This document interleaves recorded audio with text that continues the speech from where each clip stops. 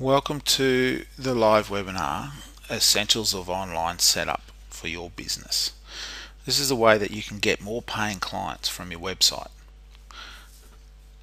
And you might have a bit of an insight into what this is about here, because this is about an online setup for your business. It's not just about a website, or it's not just about SEO. It's far more involved than that. We've got a few people here tonight, so that should be good. Internet marketing. The internet's just a media. It's a bit like, the news print media or the television media or radio media. It's just a way to get your message out. There's a massive difference between marketing and sales. Sales is the act of actually getting the product to the person. Marketing is getting the person to you so that you can sell to them. Now, if you do your marketing properly, then selling to them is just a foregone conclusion. Marketing to the right people with the right attraction strategies so that you're getting those right people into the right places, engaging those people to the point where you're answering the questions, solving their problems, becoming a trusted advisor to them is a very, very good strategy. And then conversion of those people, once they land into your sales funnel, converting them through to become a client is the process that we all go through. And what makes this all possible and makes it a far more effective process is analyzing what you do. So if you analyze how your clients react, what they're reacting to, a lot of times you don't have the facilities to be able to sit and talk to a client when you're marketing yourself online. So having you don't have that interaction, you don't get that feedback. Like when you're sitting talking to people, and most people I speak to, they say, if I can get in front of someone, then I'll sell my product or service to them 90% of the time. And if I don't, then I might sell it to them later down the track. But that's most passionate business owners that I speak to are in that situation. They know that if they can get in front of someone, they will sell the product or service. Understanding more about your customer is the job of the analysis side of it, and the beauty of the internet. And that's why I get so excited about the internet as a marketing media, is that you can track and measure everything you do. And that's a great thing. That's, when you have the ability to be able to look at and see what your customer is doing in the could be the middle of the night, but you can then segment those people out and then provide better information to them, which is providing a better solution for them, and in the end you both win, and that's the ultimate goal. So looking a bit closer, your clients, who are they? We all have clients. If you've been in business for a little while, you have clients there that you might like to deal with. There'll be definitely 20% of all your clients that pay you the most money and give you the least hassle, and there'll be 80% of those that are the most hassle and the least amount of money. And then there'll be a few on either side of that. But if you look at your clients at the moment, look at the ones who buy most often, who are the easiest to deal with, and refer most business to you. Look at and analyze those people. What do they do? What questions do they ask? How do they have their problems solved? And how do you do that? And you'll go a long way to then helping or understanding which clients you want to go and target better, and what's going on for them and what they need as far as solutions to their problems. And if you can do that and feed that back into your system, and that's what I'm talking about here, all of these processes for setting up your business online are systems, and they're systemized to the point where you can then look at the system, improve the system, tweak it, automate it some more to give you a better result. And that's how you build a business, or build the foundations for a business that is going to be scalable, saleable, profitable, and give you more enjoyment out of being in business, because you have more time to do the parts that you like. So once you understand who these clients are, then you need to go out and get them and find where they're hanging out. And the beauty, online, they have places where they go to get their information. Your attraction strategy needs to, it made up of a few different things. It's your marketing message. It's where they go. Some people you will use social media. LinkedIn is a great strategy for people who are professionally oriented. But if you're in the food business, then maybe pictures of your food do much better. And that's where things like Instagram and Pinterest and things like that, and now Facebook and even Twitter now, I noticed, putting more information out there about uploading photos. So look at what the message is, look at where it's placed, look at what it says and who it's saying it to, and then look at places where you can get much more leverage on that. So once you know your customer, then go to looking at paid advertising. Like if you can go and spend $100 to get enough traffic into your funnel that's going to pay you back $1,000, then why wouldn't you go and spend $1,000 to do that, or $10,000 to do that? You see what I mean? It's there's a place for paid advertising that not a lot of people fully understand, and it's only done to, firstly, paid advertising is a really great way to get information, but if you're not feeding and improving that cycle, you can end up spending a lot more money than you make. So you've still got to have this process of feeding back into the top of the loop the intelligence that you gather through the sales process and through your funnel to help it make more sense and be more targeted the next time around. There's also non-paid content, and that is your articles and your content marketing. And that it used to be called SEO, but I prefer not to use the term SEO anymore because it got some bad press about.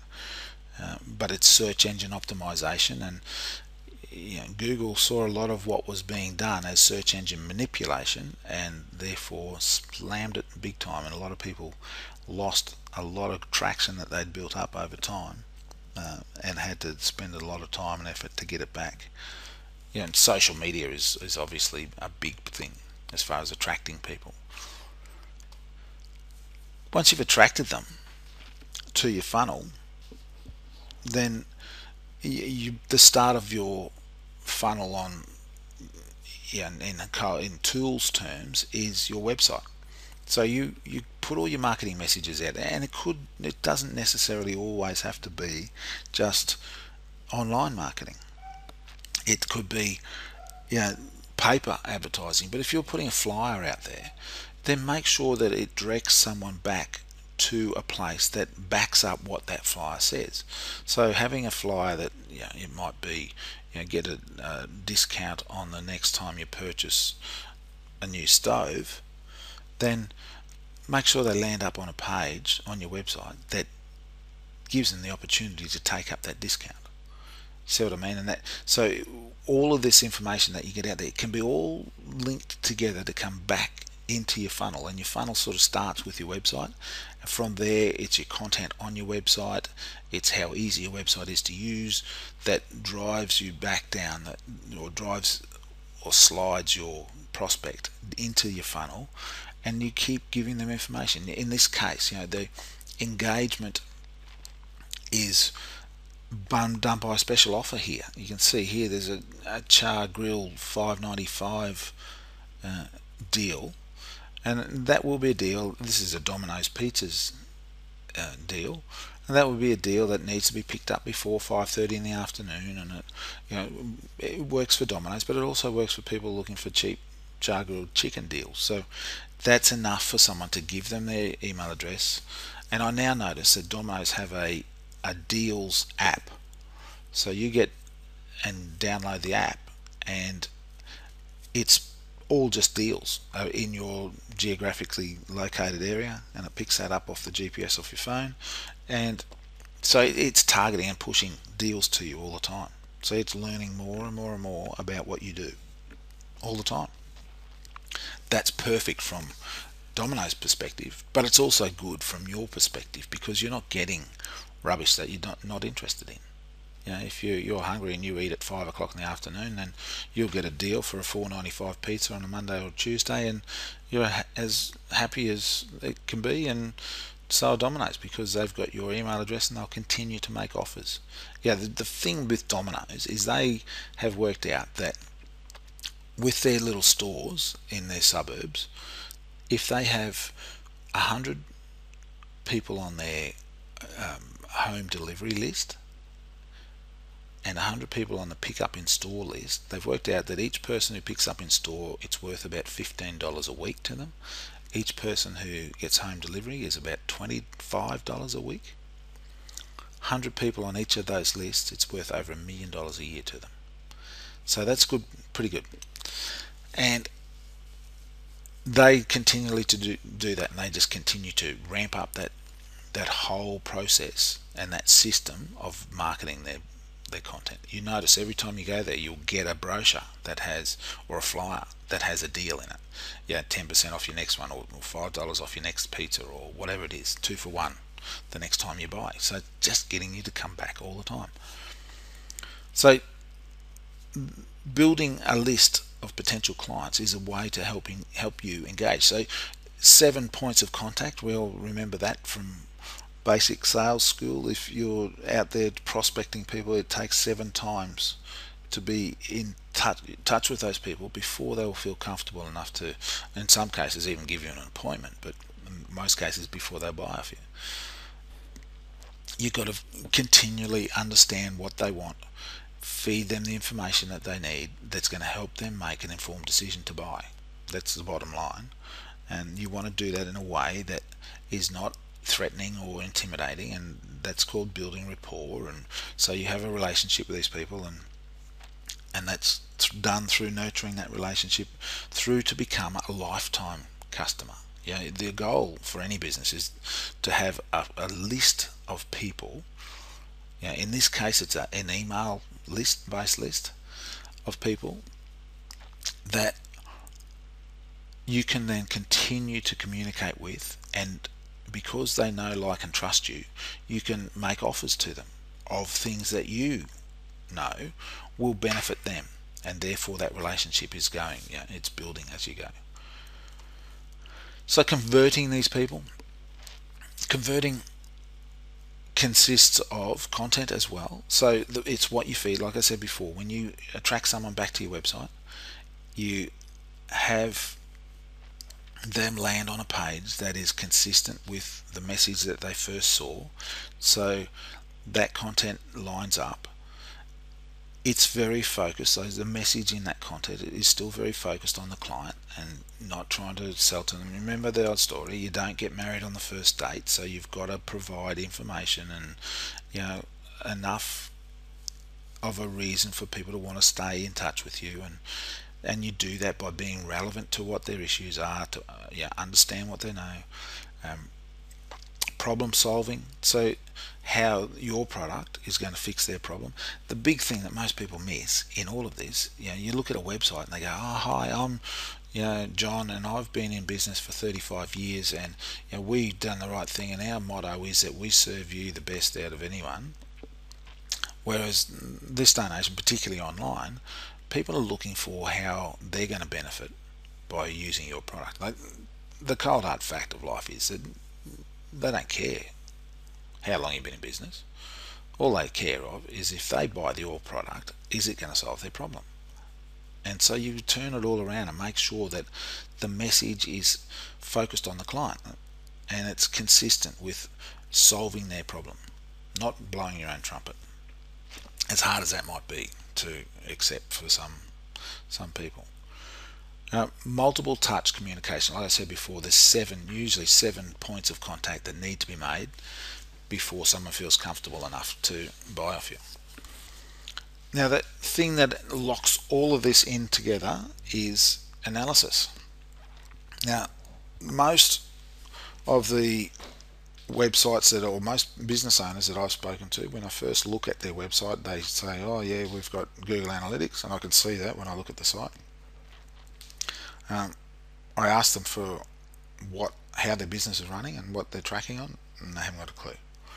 They don't look at them, they don't understand them, they find it confusing, but it is the most important part of what you're doing, in that you can track the actions of your visitors to better understand what they are looking for when they land on your website. Most commonly, people will land on your website and disappear without taking any action at all. Some websites, that's 50% of people will do that. And when I say take any action, that's not even like clicking on another page or scrolling down a page. Most will look at the first headline and then go. Sometimes that's as high as 100% of people. So you want to make sure that that's not happening to you. And measuring the right data is the really important thing. So some people say, oh yeah, visits to your website is the most important. But if you get 1,000 visits and no one buys, then what's the point? You're better off getting one visit and one sale. So by setting it up properly and setting up goals and being able to follow the process through, you can gain a lot of insight into how your visitors are interacting with this site, what keyword, for instance, they come in on, and what pages they go looking for information when they do that. So you can actually help by looking at those pages and seeing if they are still relevant to what these people are looking for. I call it a feedback loop, and it's just a way of running all of the information that you've received as people are going through your sales funnel, picking out the really valuable information out of that, and then feeding it back into the top so that you go out, you better define your customer or your potential customer. You then go, and the content that you produce to go put out there is much more in line with those particular people, and that's how you can sort of narrow down your customer base to only get those ones that you want to deal with. And that's the ultimate goal. And then by having these systems, because there's four main systems: the identifying the client, the attraction, so going out and getting the customers, and that could be paid, it could be SEO, it could be all sorts of things. Then converting and engaging those people, and then analyzing that. Setting those four systems up are the key to building a really solid foundation for a scalable business that you could possibly sell down the track, or just work your way back out of it and have it sort of run automatically.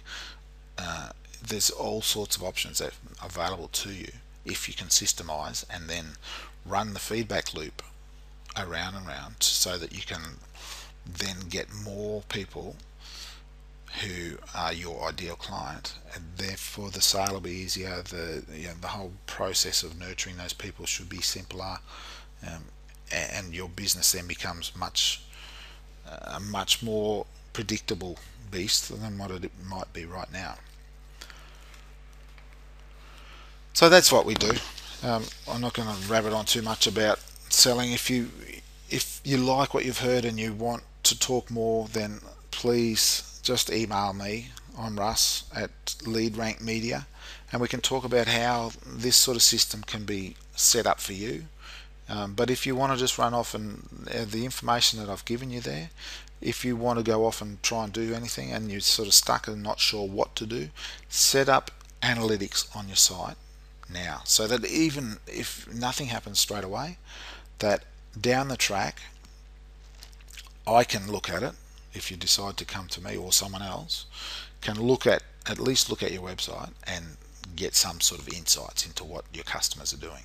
So that will be very helpful to anyone down the track. So thank you so much for listening. Sorry about the little bit of a dicky start we had, but if you also like what you heard here tonight, please leave a comment down below on this blog post, and I'll let you know when we're going to run another one. So thank you all for attending tonight, and we will see you again at the next webinar that we hold. Thanks. Bye.